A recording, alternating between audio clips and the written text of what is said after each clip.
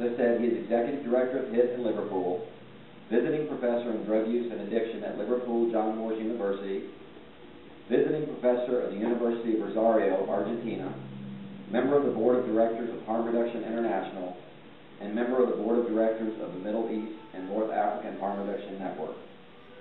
He lives on the border of Switzerland and France, just outside Geneva. With that, I give you my friend, I give you my colleague, Al Aver. This is one of the problems about people who are against harm reduction. Although I completely agree with you, most people are just, they're just almost indifferent and don't think about it really. I think a lot of times it's that people don't want, it's not so much that they're against harm reduction. In some cases, for some people it's the bottom line, it's money. They don't want to spend the money. But in the long run, if they could see the long picture,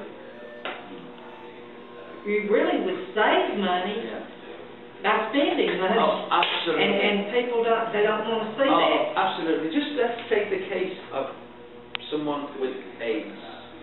It costs about £1,000. I'm talking about the UK now. About £1,000. That's about $1,400, $1,500 per year to provide methadone and clean needles and clean injection equipment. It costs £48,000 a year to look after someone with AIDS. So the economic argument is, it's just, and that's why in England the Conservative government under Margaret Thatcher was the government that gave the go-ahead for this to happen, because they looked 48,000, 1,000. That's what we've got to do. Thank goodness they did. Thank goodness they did. The other reason a lot of people are against harm reduction is that they think harm reduction is a pro-drug stance, and so they're against drugs. Now, I think that it's probably better if people don't use drugs. The fact is that they do. That's the fact.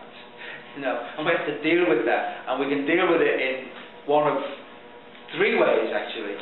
We can be very, very repressive about people who use drugs.